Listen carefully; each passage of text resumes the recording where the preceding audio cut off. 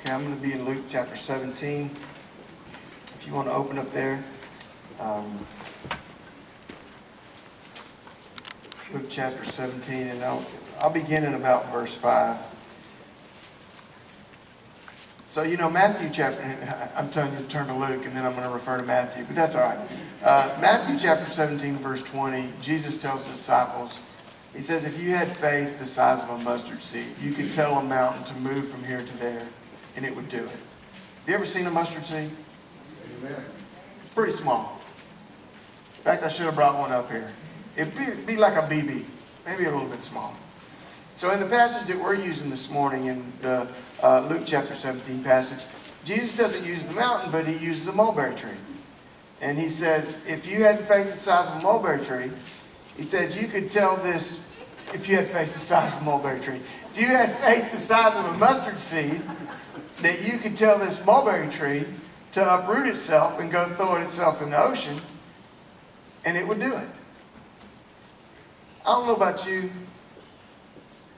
I've never moved a mountain from here to there. Amen. I've never uprooted a tree. Not just with my faith. I mean, I did it with a shovel. Oftentimes, I feel like my faith is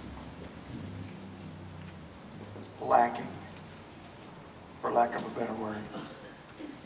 I've often felt inadequate to the tasks at hand in my faith. There have been times through the years, many years ago, there was a lady, I was in seminary, and I was pastoring a little church while I was in seminary, just outside of Corsicana. Little cotton farming community, about 100 and something people. I mean, it was really small. And we had Sunday morning, we were having prayer. Lady wanted prayer. She had apparently looked like she was just been diagnosed with some cancer, and she was going in that week, and she wanted some prayer. And so I just prayed for her, from the pulpit. Really wasn't any big deal, but I just prayed for her. Of course, I was young in seminary. I was ready to do battle with the devil. If he wanted to come on, I was ready to go, And so prayed a prayer for her, just asked God to heal her. And actually, God did heal her. And she told me, she said, a little bit later, and I don't know if Cheryl remembers this or not. Do you remember this, Christine Luther? And she told us later, she said, I knew from the moment that you prayed for me, she said, I knew I was healed. She said, I literally felt something like a shiver go through my entire body. She said, I was just standing there, and I just felt it going through my entire body, and I knew that I was healed. Amen, right? Amen. So, how come I can't do that every time? I'm serious. I want to walk into the room of you, the hospital room of you or your loved one, and I want to pray for them, and I want them to go home the next day. Amen. That's the kind of faith I want to have. I mean, and yourself. This isn't just me. This isn't about me. This is about you too. Don't you want to have that kind of mustard seed faith, the kind where you can pray over a situation and that God will just do what it is that you've asked him to do? Amen. Don't you want to do that? I mean, if you need to move a mountain in your life, don't you want to just say to that mountain, move from here and get over there, and that mountain go from here and get over there, so that you can just be about your way? I want to have that kind of faith. I want to have that kind of faith. Amen. In fact, the disciples here in Luke chapter 17, starting in verse 5, says the apostles said to the Lord, increase our faith. That's where I'm at. Now you're talking my language. Let's ask God, let's just increase our faith. Amen. Because I got to tell you, I think we're doing it wrong. I'm not so sure we're doing it wrong so much as we understand it wrong. So they test the Lord. They say, increase our faith. And then the Lord says to them, if you have faith as a mustard seed, you can say to this mulberry tree, be pulled up by the roots and be planted in the sea, and it would obey you. Now this next part makes no sense to me. He just asked them to increase their faith. Now listen to what he teaches them. Which of you, having a servant plowing or tending sheep, will say to him when he has come in from the field, come at once and sit down and eat? But will he not rather say to him, prepare something for my supper? Gird yourself and serve me till I have eaten and drunk, and afterward you can eat and drink. Does he thank the servant because he did the things that were commanded of him? I think not. So likewise you, when you have done all those things which you are commanded, then just say, we are unprofitable servants, and we have done what it was our duty to do. Now I got to tell you, when I read that, and I read where they said, Lord, increase our faith. And then Jesus said, well, you know, if you had enough faith, you could just uproot this tree and tell it to go plant itself in the ocean, it would. And then he starts talking to them about, you know, if you had a servant and we was coming at the end of the day and they came in from work, would you just say, oh, you're so wonderful, sit down, let's have dinner? He said, no, you tell them, go cook me some dinner. Amen. That's what he said. And he said, and you're just a servant. And he said, when you've done everything which you're commanded, you're still going to say we're unprofitable and we have done what it was our duty to do. And I'm trying to make sense of this. What does this have to do with increasing our faith?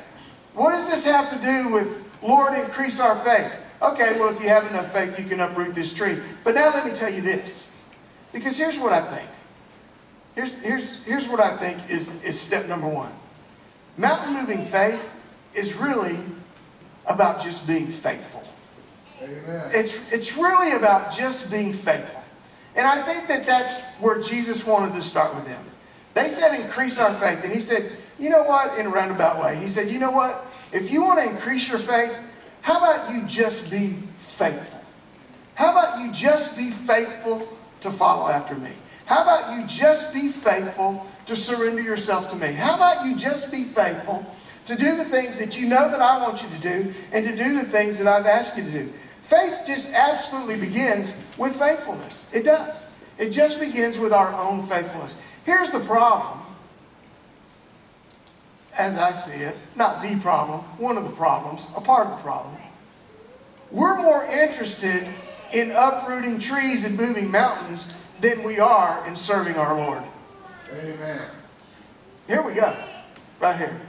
We're more interested in doing something magnificent and grand that the world can see instead of just humbly serving the Lord Jesus Christ. That's right. I want to stand over you and raise my hands and I want to pray and I want every infirmity that's in your body to just be healed. And I want to do it. But do I just want to be faithful to God? Do I just want to serve Him? Do I just want to love Him? Do I just want to do what it is He asked me to do and what it is that He calls me to do? Listen, increasing our faith is going to start with us just being faithful.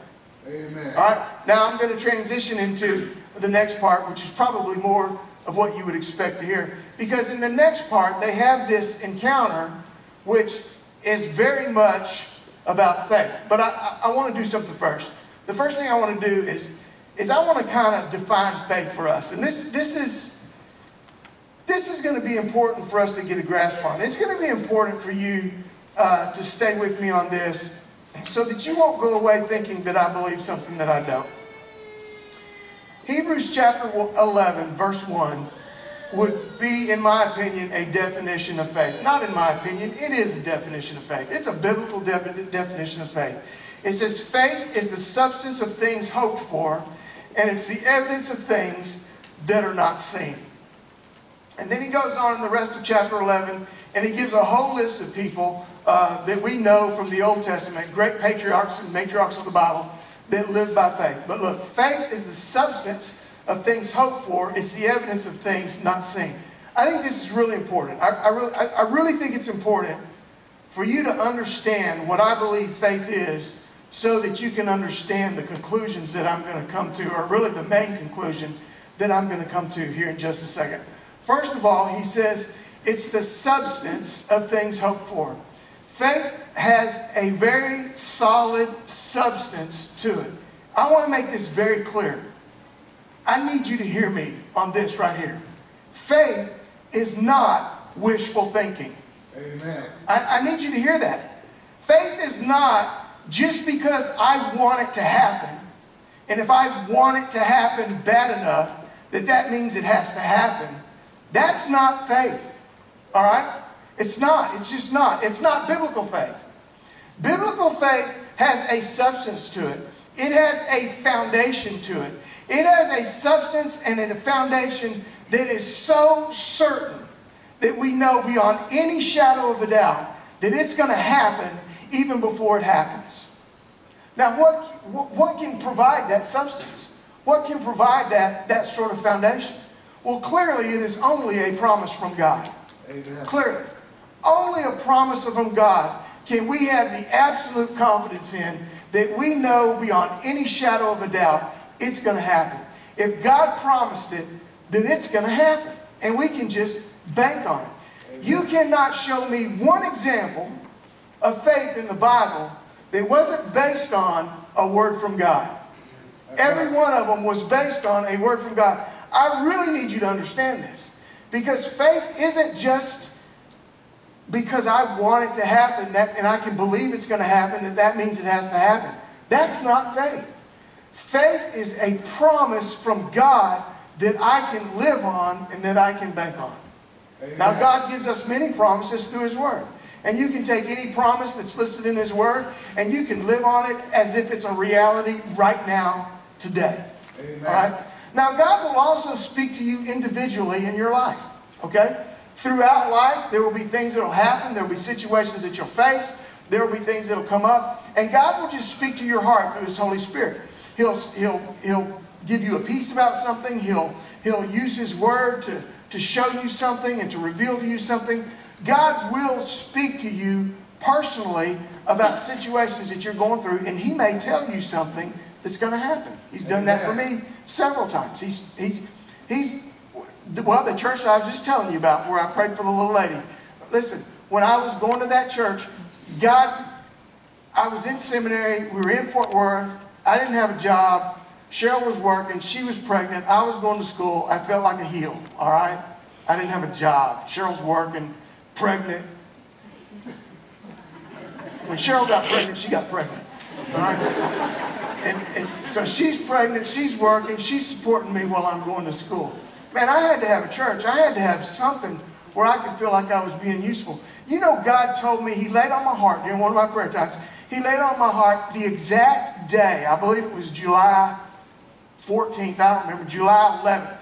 He gave me an exact day. And I looked at the calendar and it was a Monday. Monday? All right. I just began to pray that God's sovereign will would be done on that Monday. Do you know what? On that Monday, I got a call from that little church. And they said, well, our little committee's meeting and we're looking for a pastor. Would you be interested in throwing your hat in the ring? Well, I wanted to say, you just found a pastor. I just want you to know that. But I said, okay, yeah, I'll go through the process, whatever you want. But look, my point here is that God will speak to you personally about things that He's going to do. And He'll give you a promise about those things. And that's your substance. And when we have these promises from God, again, it has to be a promise from God. Amen. But when we have a promise from God, either through His Word or when He has spoken to you personally, then you can live on that promise as if it has already been fulfilled. That's the evidence of things that are not seen. Amen. Faith is the substance of things hoped for. It has a foundation. It has a substance to it. It is sure. It's the substance of things hoped for. It is the evidence of things not seen. It is then the manifestation of something that hasn't happened yet. When God gives you a promise, true faith is when God gives you a promise and then you live like it's fulfilled before it's actually been fulfilled. That's what faith is. Faith is about the way you live. Faith isn't about what you believe. Faith isn't about what you say. Faith is about how you live. And when God gives you a promise, and when you have a promise from God, true faith is living as if that promise has already been fulfilled, even though it may currently. No, if it's faith, it is because it is yet unfulfilled. It is yet unfulfilled, but faith is living like it is already fulfilled. So that's Hebrews chapter 11, verse 1. That's kind of a definition of faith. Did I put it up there? Yeah. Living like a yet-to-be-fulfilled promise from God has already been fulfilled. That's my definition. All right, that's the one I just worked through as I worked through this verse. So I wouldn't put a lot of stock in it. I wouldn't give it to any theologian or anything like that. That's just BK's definition of what faith is. So now back to Luke chapter 17. So Jesus said, well, you want to have faith? How about faithfulness? And then they have this encounter where I believe it's a great picture of exactly what I just defined for you. It happened, verse 11, starting verse 11, it happened as he went to Jerusalem that he passed through the middle of Samaria and Galilee. And as he entered a certain village, there met him 10 men who were lepers who stood far off. And they lifted up their voices and they said, Jesus, Master, have mercy on us.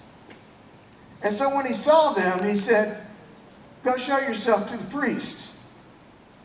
Listen, I wish our brothers that wrote these Bibles would have emphasized stuff. They just write it like it's nothing. Now, I don't mean that in a negative way. I just mean it the way it touched my heart. Look at, and so it was that as they went, they were cleansed. You catching that? Jesus healed us from leprosy. Okay, go show yourself to the priest. As they went, they were healed from their leprosy. Amen. As they went, as they began to live out a promise from God, they were cleansed and they were healed from their leprosy.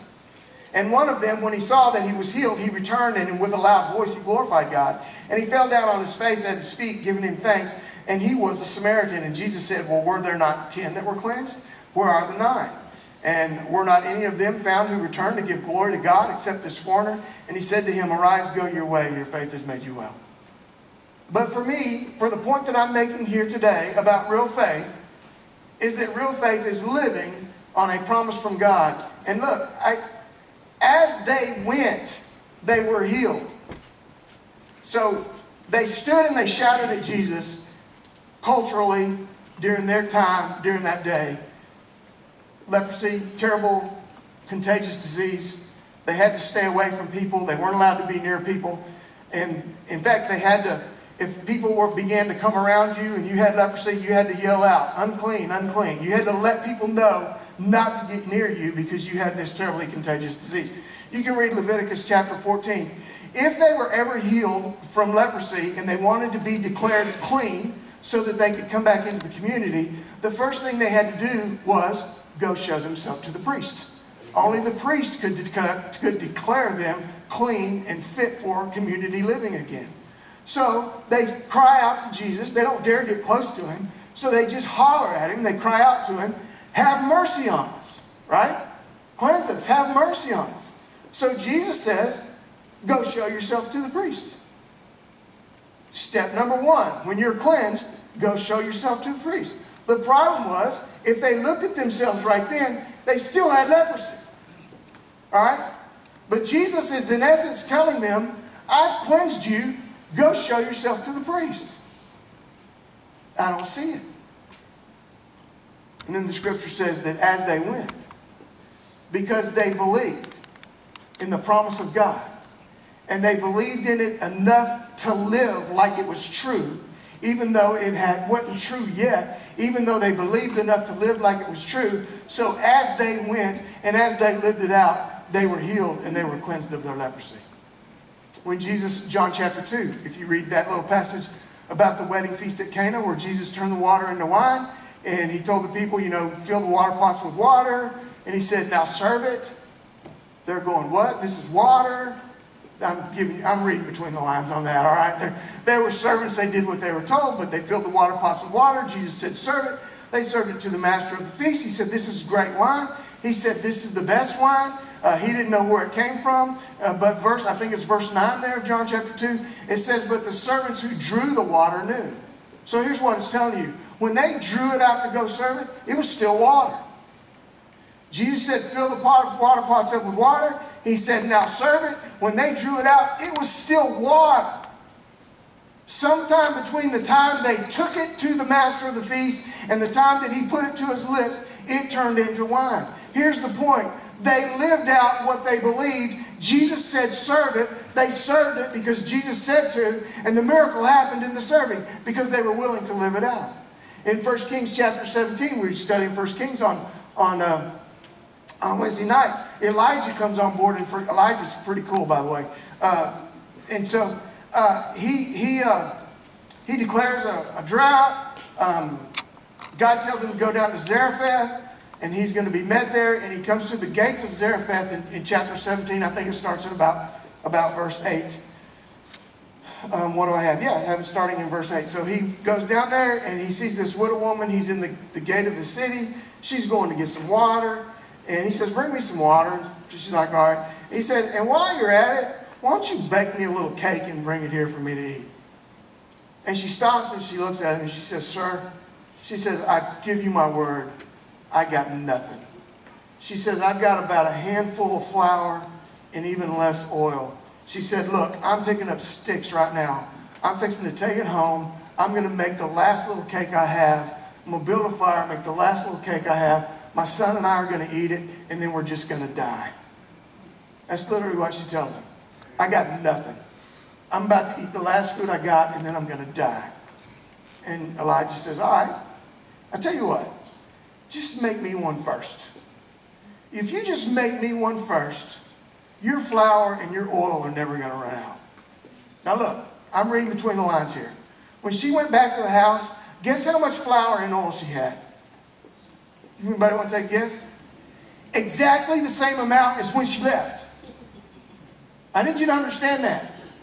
When she went back to the house, she had exactly the same amount of flour and oil left as when she left the house. She had just enough to make one little cake. That's all. Her situation had not changed. But you know what? She believed in the word from the man of God. He told her, if you'll make me a cake first, you won't run out. So she believed in him. She believed in the promise from God. She made a little cake. She brought it to Elijah. And it says that her and her son and Elijah ate for many days after that off this one little handful of flour and this one little thing of oil. And I'm convinced that she didn't walk into the kitchen one morning and go, oh, look, the jar's full. I'm convinced that every day there was just a little handful. I'm convinced that every day there was just a little bit of oil in the bottom of that jar. Amen. She didn't open up the pantry one day and it's full of oil. Every day there was just a little bit. But every day there was enough. Right. And the miracle happened because she was willing to live her faith. You see, true faith is nothing if it doesn't change the way we live.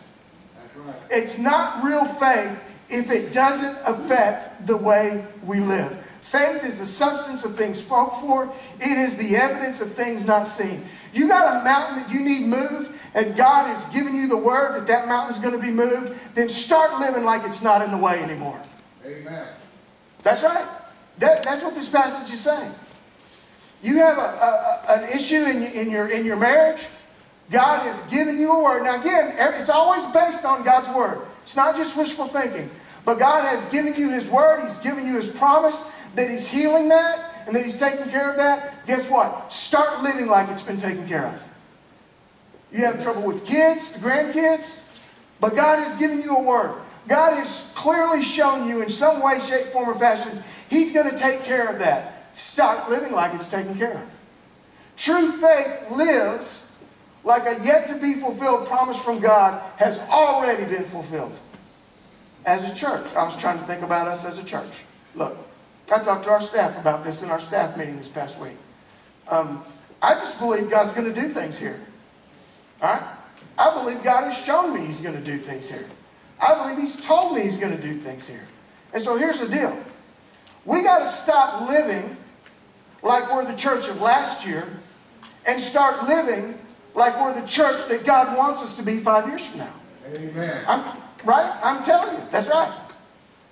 If we keep living like we were the church of last year, we're going to be the church of last year. Right. But if God has greater things, bigger things, and I don't even like those words, if he has different things for us next year and the next year and the next year, then it's time we started living like that. It's time we started setting ourselves up for the things that God wants us to do. Amen. We don't wait until it happens because it'll never happen. True faith is living like it's fulfilled before it's yet to be fulfilled. If God gives us a promise, it's time to live on it. I want to do one more thing and then I'm going to close. Do I have time? No, not really, but I'm going to do it anyhow. Thank you. So, look, here's this deal about, and I'm emphasizing that real faith is about living. We have this idea sometimes that if we, I don't like to do this because it might hurt, but I'm going to do it. Listen, faith isn't because you speak something. All right? The scripture says that the kingdom of God is not in word, but it's in power. Faith is about living, it's not about speaking. Real faith isn't because you speak something. Real faith is because you live something. And that's the point that I'm trying to make right here. You know, in John chapter 14, verse 14, Jesus actually says, if you ask for anything in my name, I'm going to do it. But that doesn't mean, asking for something in Jesus' name doesn't mean just speaking his name. It doesn't mean that I'm going to ask for something and I'm going to say in the name of Jesus. What he meant when he said to do it in my name, what he meant is that you do it with his authority and you do it with his approval and you do it under his direction. That's how you ask for. It's like when your kids go off to college and you say, now don't forget, now you're a royal, right? Or you're a whoever. Don't forget now, you're carrying my name and I want you to act like I want you to act in such a way that's becoming of my name. That's what this idea here is of asking for something in Jesus' name. It's not just saying in Jesus' name. In fact, it's not saying in Jesus' name at all. That's not what he means at all. What he means is that you are acting under my authority and you are acting under the guidelines and in accordance with the way that I would want you to act. He takes us all the way back to what he talked about at the first. It's really about faithfulness and about serving God. Amen. It's really what it's all about. It's not about, faith isn't about I'm going to speak it and I'm going to believe it and it's going to happen. No, faith is about I am surrendered to Christ. He gives me a promise and then I can live on it. That's what true faith is. Amen. Look, you want to just speak it and let something happen? Read, what did I put? Acts chapter 19, Acts chapter 19, 13 through 16. Nice little story there. The Spirit has come. Paul's healing people. Peter and them were healing people.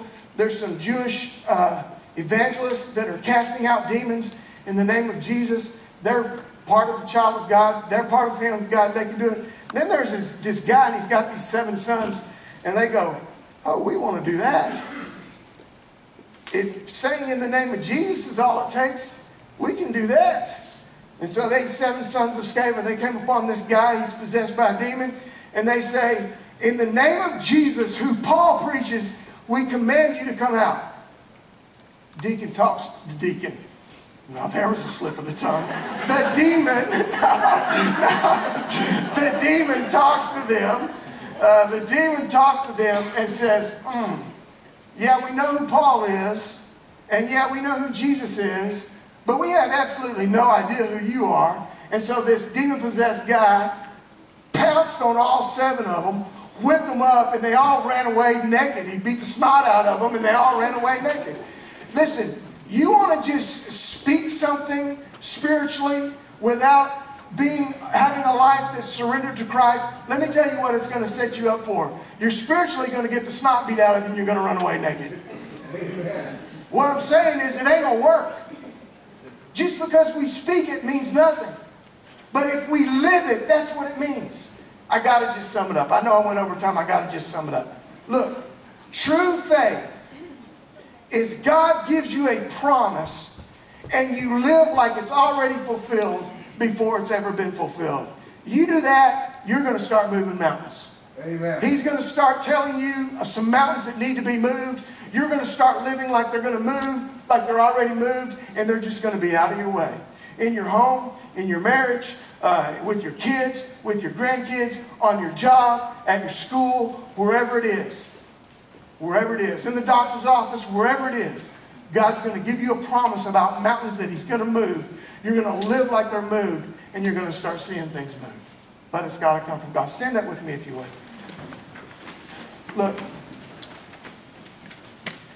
Again, you know, this thing about faith is also true about your salvation. Your salvation, true salvation that leads to faith? No. True faith that leads to salvation is something that's lived. It's not words that we say.